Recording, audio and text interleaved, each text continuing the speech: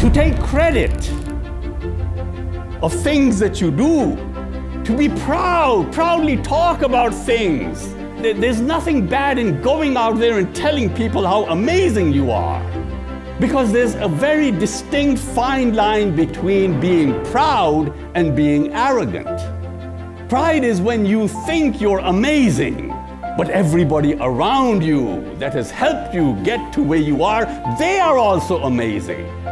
Arrogance happens when you think you're amazing, but you start thinking that you're better than others. I mean, they talk amazing things about computers and structures, right? You just heard it. And I would love to stand up here and say, hey, look how amazing I am. But I know that yes, I started the thing.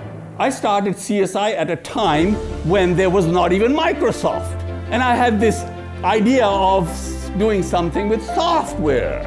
And people were telling me, you're gonna starve on the streets because nobody buys software. Software is developed by professors on campus and they give it away for free.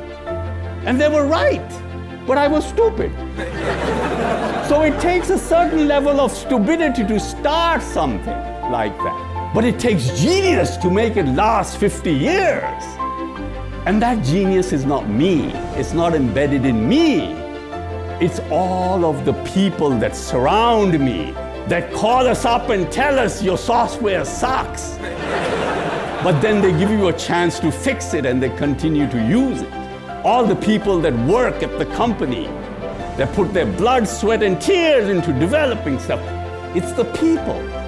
It's all about people. And the more people you surround yourself with that have goodwill towards you, nature will have a tendency to be kind to you. Believe me.